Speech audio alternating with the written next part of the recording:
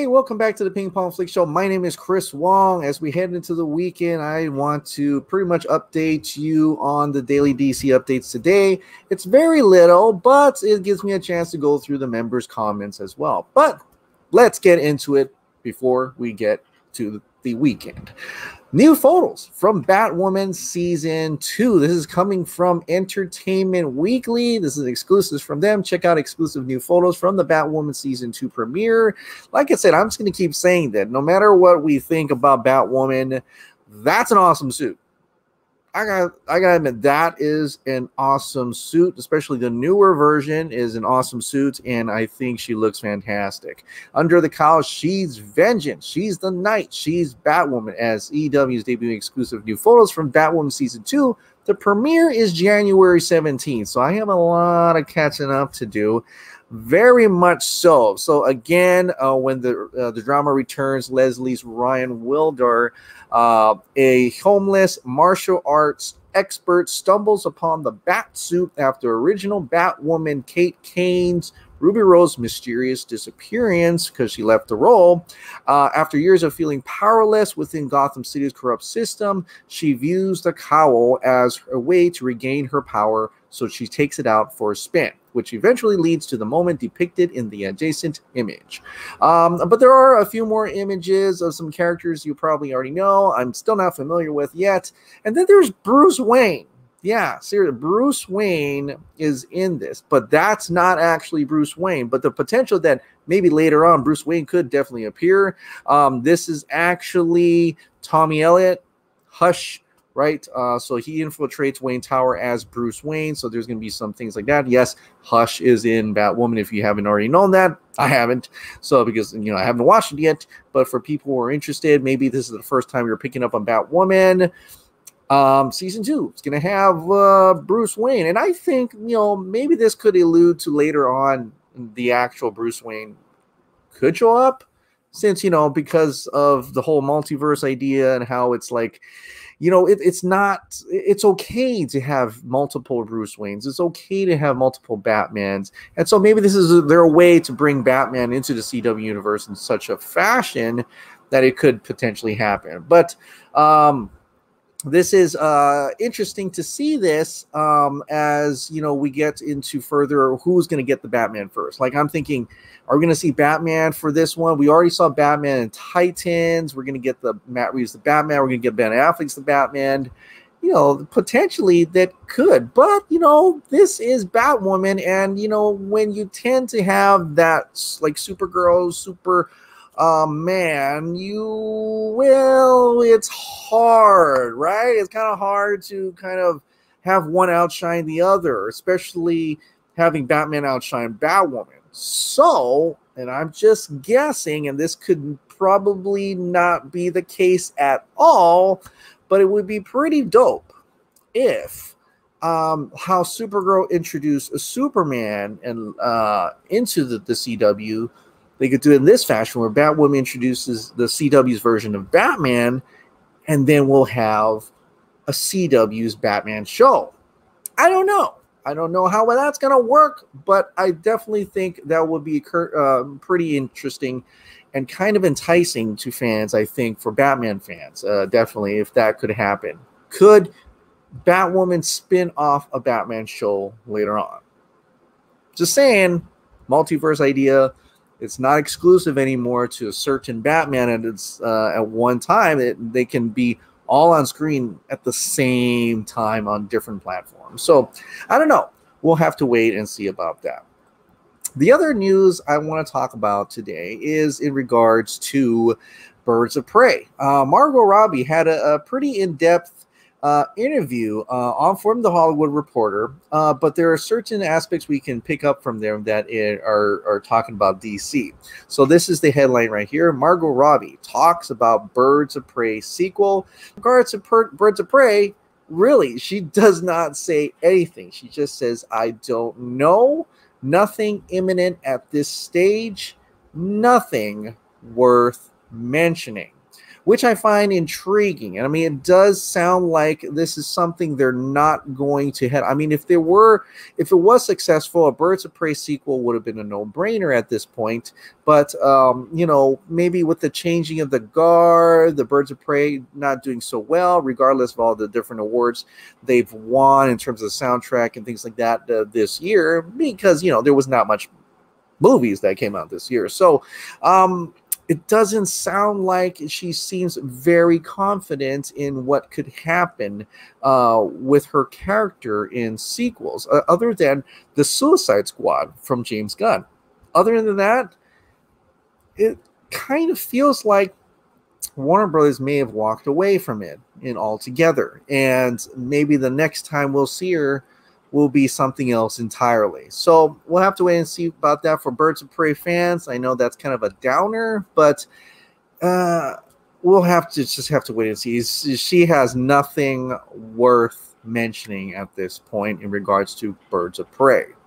All right, well, let's get into Zack Snyder's Justice League, because a lot of this news from DC is really not there. Like obviously they're still filming the CW stuff. It's the holidays, and it's also Wonder Woman 1984. I can't talk much about Wonder Woman 1984 because I'm really not looking. I haven't seen any spoilers. You know, that's the good part. I think a lot of spoilers, like there's no Mandalorian spoilers than anything at all Wonder Woman 1984. I think people are pretty good at that. I think and I respect that. I'm thanking everybody for not trying to put spoilers 1984 on the timeline. But that is coming out, and that is the next DC film. But people can't help but when they see Gal, they have to ask about Zack Snyder's Justice League. And so this is actually Josh Horowitz, who is, the man, the dude who asks great questions. In fact, he's the one who asked, Jason Momoa about, the Snyder Cut twice, right? And so it's inevitable that he's going to ask other people about that as well. So this, I don't have a headline here, but this is actually Gal Gadot talking about a little bit about Zack Snyder's Justice League. So here you go. The good news is apparently we're going to see some more of you soon, because Miracle of Miracles, the Snyder Cut, is actually going to be released into the world. Have you shot some new stuff with Zach recently, and what was it like? No, I didn't. I didn't shoot anything. I didn't see anything, and I'm very much looking forward to watch Zach's cut. Honestly, a while back, I thought this was just something the fans were always going to talk about. We were never actually going to see. Are you kind of surprised that we've gotten this far, that Zach's getting to realize his vision? In this world now, I'm not surprised by anything. It's fair enough. Someone would have told me a year ago, there's going to be a pandemic, and right. Now I'm not all bets are by off. anything. Yeah. But I'm very happy for him that he got to do his own version of the movie. So it's great to see that she's happy for him. Of course she is. She's already commented before about Zack Snyder's Justice League. But the one thing that I got from that was that she didn't shoot anything. So I remember the Hollywood Reporter article said that Henry Cavill and Gal Gadot and Ben Affleck and even Ray Fisher is going to be on set, and it turns out that Gal wasn't there. That Gal didn't have to have any additional photography in terms of Justice League. So and that would make sense, right? Or you can kind of figure out something there, because if Zack Snyder truly shot additional photography for what would probably be the nightmare scenes, Wonder Woman is not in the nightmare scene. So take from that what you will. But definitely great to see that she's happy for it. And I can't wait to see what these people, after the movie comes out, what do they think about Zack Snyder's Justice League, having seen it for the first time, just like us. So that's kind of cool. But other things is that, I want to know when that official poster drops, right? Is the official poster coming? We already talked a little bit about that, but even more so now, Dave Avery has said, in response to the Culture Nerd was asking Jason Kilar, they're wondering, is it called Zack Snyder's Justice League Director's Cut? Because I guess they're not sure. A lot of people are not sure. Well, Dave Avery says, once the official poster drops, you'll see what title is on it. And that's true. by then we'll probably see what title is on it, and I can't wait to see that poster. I want to know what type of poster. It's going to have dark side on it. Is it just going to be the Seven Samurai style? But definitely having a mentioned official poster, that just gets you excited because January is going to be starting the marketing efforts for it, and I want to see all of that. I want to see, you know, like toys, like I've talked in the other show, toys and everything, but the poster itself. And on the poster will reveal the official title, because people are like going back and forth, Zack Snyder's Justice League Director's Cut, and things like that. Well, it looks like HBO Max confirmed the title. This is coming from Travis Clark, because he's saying the press release also refers to as the Director's Cut of Justice League, so he wonders if Warner is changing the official title for a broader audience or just for this specific teaser. Well, he inquired about this, and Max confirmed that Justice League Director's Cut is only for this specific video.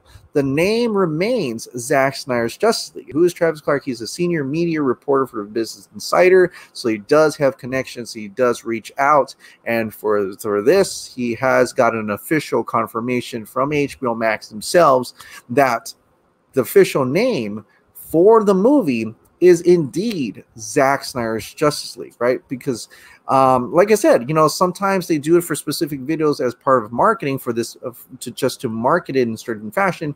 Justice League Director's Cuts was only used for that specific video in that HBO Max reel, and that's it, right? So this little thing right here, this was just to use for this specific video, but the actual movie confirmed by HBO Max to him is indeed going to be called Zack Snyder's Justice League. So that's it. That's it. That's all.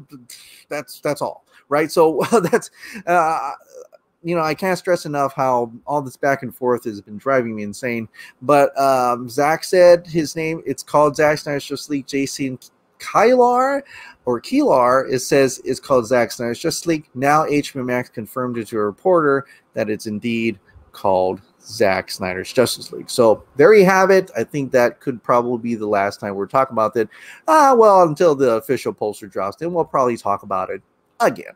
So, but where is that trailer? I want to know when that second trailer is coming, and this has been floating around, but I can't find out where this viral post was, where this comment is.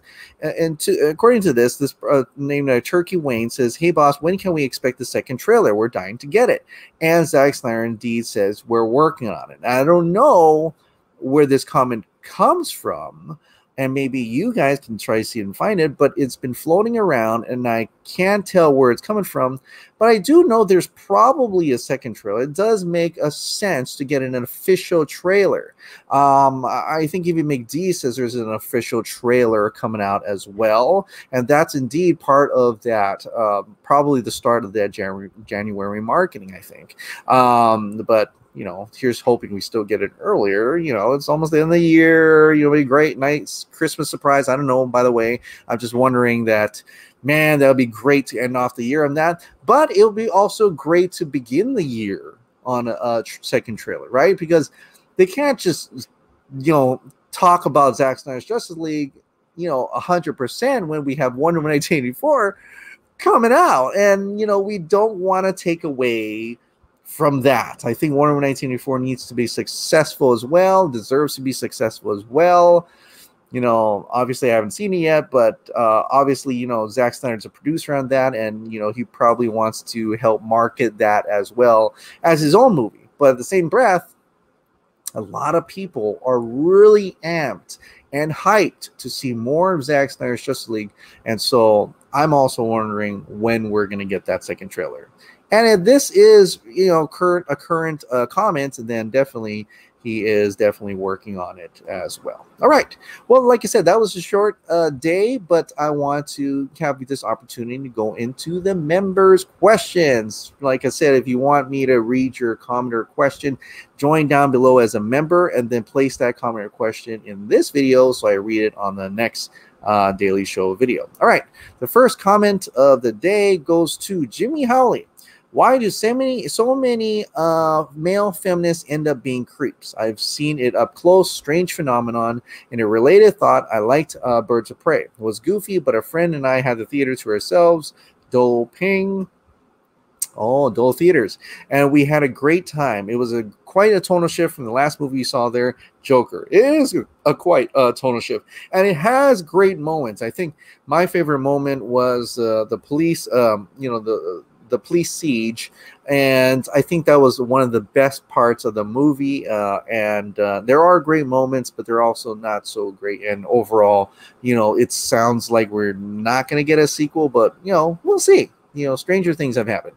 Brandon Hall. While I am a major supporter of variety within the cinematic landscape of comic book adaptations, I love that Warner DC want to go out on a limb and usher in more R-rated content. And as we champion Zack Snyder's universal construct within the DCEU, I would love to see him take his vision and focus beyond the scope of The Dark Knight Returns.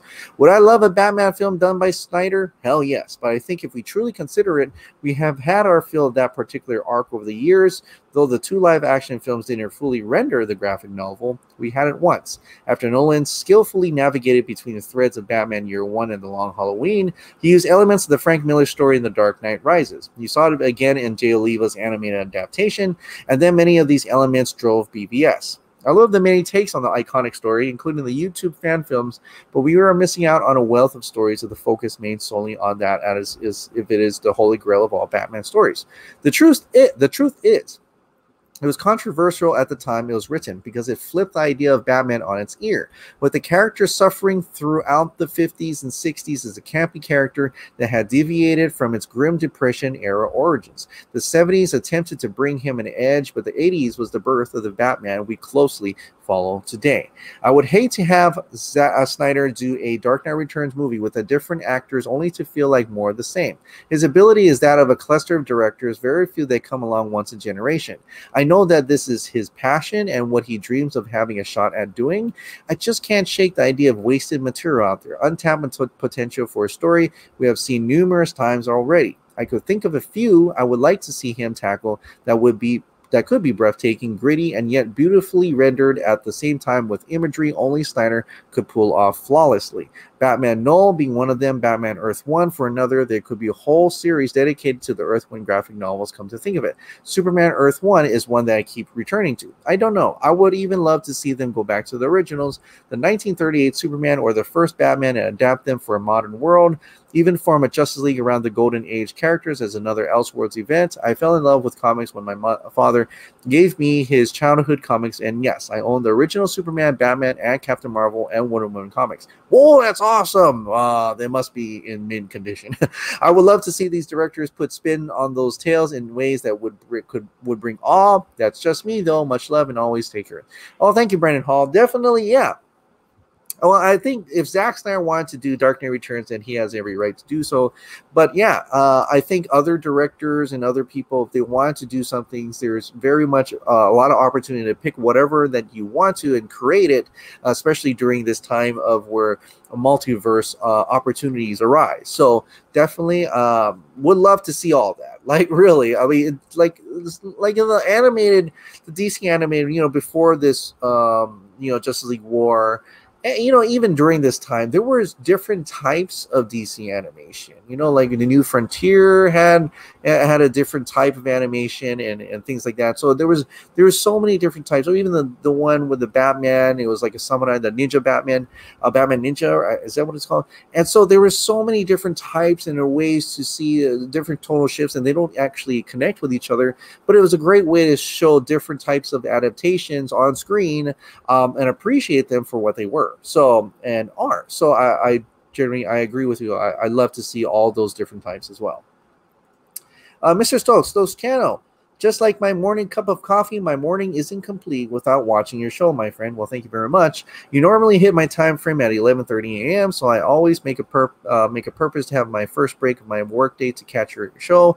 Everything in life constantly being fine-tuned, just like when the Hitler Youth, also known as Joss Whedon, John Berg, and Jeff Johns, messed with Zack's true vision and derailed momentarily, but now with course correction, just like when Patty Jenkins said when Justice League hit, every DC director discarded and tossed that that out. Really looking forward to seeing on Christmas Day if the Wonder Woman 1984 that they transition to BVS, and if so, possibly Aquaman 2 and the rest of the upcoming DC slate will now follow the same route. I know the Snyderverse will live in HBO Max, but what about the possibility of living it theatrically also? Exciting times, Cyborg moving on the big screen, please Lord. What do you think, brother? Endless possibilities. I agree with you, Mr. Soak's channel. Yeah, I think it's also coming out theatrically as well. I think Zack Snyder has pretty much hinted at that. It's going to come out theatrically. And so if it comes out theatrically, that takes the place of Justice League. And definitely, they could definitely, if possibility, continue that slate in that fashion as well. So there are logical possibilities for that to happen now. Nicholas Perdicus. Chris, DC will continue Zack Snyder's Justice League or Whedon success cut? No, Whedon is gone. Like even Patty said, they tossed that out. Zack Snyder says he'll erase that from reality with his version of Zack Snyder's Justice League. So it really, both of them pretty much just said it now that yeah, they're erasing that from canon, and Zack Snyder's Justice League will be the new canon for that. That's in my mind is what they're trying to say.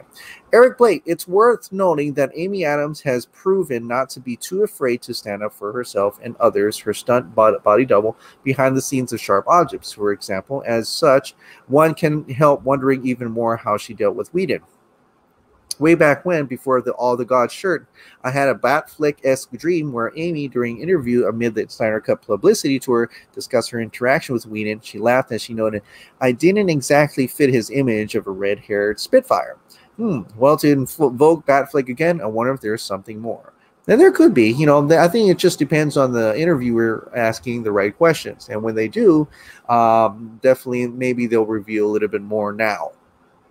Eric Blake, it's worth noting that the only thing Whedon's actually said publicly about Justice League was him taking credit for the everybody knows in the film. Make of that what you will. Yeah, yeah, definitely. He hasn't said much at all, even about that. Amparo, hello, Chris. Zack Snyder's Justice League, more than the director's cut, should be called uncompromised cut. Well, we know it's uncompromised, but yeah, it will be called anything you want to call it. But you know, Zack Snyder wants to call it Zack Snyder's Justice League. Why couldn't it be called Zack Snyder's Justice League, the director's cut? I don't know. You know, I mean, honestly, it's I'm on the mind of whatever the director wants to call it. They should be able to call it that. And if they've worked, and he worked through it. So, like the beginning of this in this episode, it's indeed going to be called Zack Snyder's Justice League. Chan Samaru, I felt like Gal had to hold back just a little about her negative experience with Whedon until a time maybe after Wonder Woman 1984 when she can totally spill it. Knowing what we do from Whedon's ex-wife, I wonder if he made sexual advances or comments towards Gal during the reshoots. If it were any other Joe Schmo in the real world, he'd already been exposed for all the scummy behavior he'd committed, and there would be an article in the paper about it. Time enough, Joss got the reality treatment and have people come out openly and talk about how nasty he really is. Yeah, I've heard about sexual advancements and things like that for other women on different sets and stuff like that. But you know, Gal Gadot she's a like she is top notch, like professional, political and professional, and very she'll say what she needs to say, and how she says it's just enough to know that there's something there, but not enough to spill the whole thing. Maybe other people will come out and talk a bit further about what may have happened, maybe the stunt people or something like that, but everybody tries to keep their bridges and things like that. But essentially, I think you're right. Maybe when it comes out more and Whedon is truly, I'd say, canceled, you know, these people will speak more openly about it. And I think we're getting there. Lego Dinosaur. I've never understood why they went with HBO. The Warner Brother WB is a bigger brand. Here in the UK, HBO isn't a big thing. It would sell better if they rebranded as Warner Brothers, really. And it is. It's going to be Warner Brothers. So HBO, it was part of, I mean, you can go back a year ago, right? It's like over a year, maybe. It's HBO was a platform that was already doing streaming stuff. So they took that. This is okay. Well, this platform is already doing streaming stuff. let's adapt this and make it bigger. So that's what happened. And so they've created like HBO Max, right? Because they had HBO, HBO Go, HBO now HBO Max. And so this is, okay, this is our new streaming service. We need to add more content on it. And at that time, Warner Brothers, before COVID, they're, relatively successful. And so, Zack Snyder had to, promote this and say, you know what, we could do a series on this. It could be content that'd be great on HBO, because Warner Brothers wasn't listening. But now, it's been a year, even more so, that now Warner Brothers is being chipped away, right? All the executives coming from AT&T that are promoting streaming, they want streaming. They're going to put all their resources into streaming. They're making Warner Brothers make things for streaming now, that it's consolidation. And so and now with COVID, streaming is key. Streaming is the thing that's winning out the battle. And so now it can be Warner Brothers. So yes, it's HBO. Warner Brothers is a bigger brand. They make stuff for HBO Max Originals, stuff like that. So it's part of that thing. They didn't have their own streaming service, right? So they're utilizing HBO.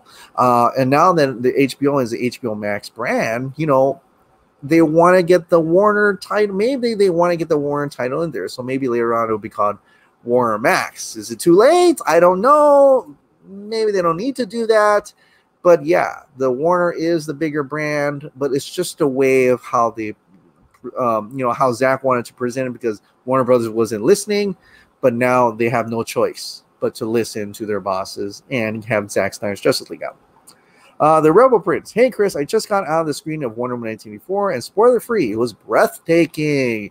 Rebel Prince loved it from beginning to end. It's still fresh at the moment, and over time, his mind could change. But on first instinct, this is his favorite DCU film. I'm excited that you said that.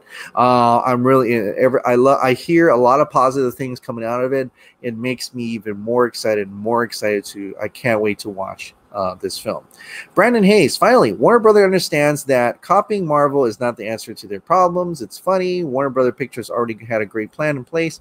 Their films were already grounded, dark, real world, and R-rated-ish or edgy PG-13-ish. And then after BVS came out, they tried to course correct midway through and tried to copy Marvel and it's one of the Deadpool movies, and it was a disaster. They tried to make their film shiny and fun and got mixed results. Now they're realizing dark and gritty is okay, just where we'd be now if they just maintained their original plan under Zack Snyder and David Ayer. It's painfully obvious that Ben jumped ship after he was embarrassed on those Justice League reshoots. Now we have a young emo boy Batman. Come on, Warner Bros., give us the order. Cursing, ass-kicking Batman. Thankfully, we'll see this in the Snyder Cut. Warner Brothers finally understand the error in their ways. It's funny because the whole Joss Whedon fallout is not over. When the raw and uncut truth about those reshoots and what happened is unveiled, man, that's going to be a game changer. I'm sure our jaws will drop once we know it all. Ray Fisher is hero. He lit the match. He put it all on the line to hold Joss Whedon, Johns, and Berg accountable. It's strange because these words inclusive lead me to believe some racist stuff happened. I'm curious to know what Whedon, Johns, and Berg did to the cast and crew to make them rally behind Fisher like this. Jason Momoa also took a risk and supported Ray openly. Now Gal Gadot feels comfortable lending her voice too. Let's see who else will jump in. If Ben, Ezra, and Cavill break protocol and spill some of the beans too. Sorry, I didn't mean to unlike that. But yeah, definitely. I think, like you said, there are probably a lot more coming down the pipeline, especially if they get to do more traditional press junkets, like how they're doing now with Wonder Woman 1984. But this time with Ben, with Ezra, with Cavill, they have no choice but to answer about what happened at Justice League, and they're going to get those questions regardless if they actually do it. And I think more and more come out as we get closer to finally watching Justice League. And I think that's it. That's it for all the comments and questions. Thank you so much for putting that in. And definitely, yeah. I hope you all have a wonderful weekend. It's going to be a crazy weekend. Sunday, deck the Hall of Justice. I'm going to be on the Dave the Film Junkie show with none other than Zack Snyder. So Dave, Zach, and I are going to be on the Deck Halls of Justice, Dave the Film Junkie show live, and it's going to be fun. So stay tuned and make sure you participate in all the decks of the Hall of Justice. It's pretty much all day, including the international ones as well. They also have their own decks of Halls of Justice as well. So it's going to be a crazy weekend. It's definitely going to be crazy but fun weekend. So thank you so much for watching. Like I said, if you love this daily dose of DC content and movie shows and video games, please click the like button, hit that subscribe button, ring that notification bell, keep this hot dog light on, and I'll see you next time.